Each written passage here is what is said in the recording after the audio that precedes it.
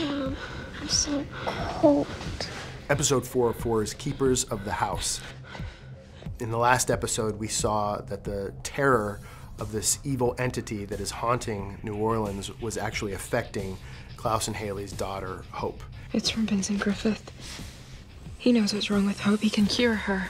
With Hope sick, the Michelsons have no choice. They're going to return to New Orleans, desperate to find a way to save their daughter. Marcel, we got a problem. Those kids, they never made it home. It's okay, kids. Everything's gonna be fine. Vincent is also struggling to find these missing children, and he's worried about his friend, Detective Kinney. I won't let anything stop us.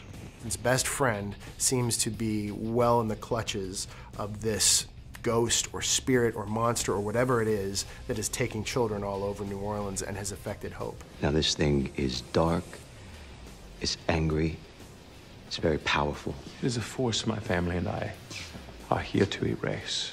Vincent and Marcel, the protectors of New Orleans, are going to have to decide if they will align with the Michelsons, who are desperate to protect Hope. I would violate everything sacred under the sun in the name of rescuing my niece. And right now, according to you, you are facing two evils. Wouldn't it be nice to have one of those by your side?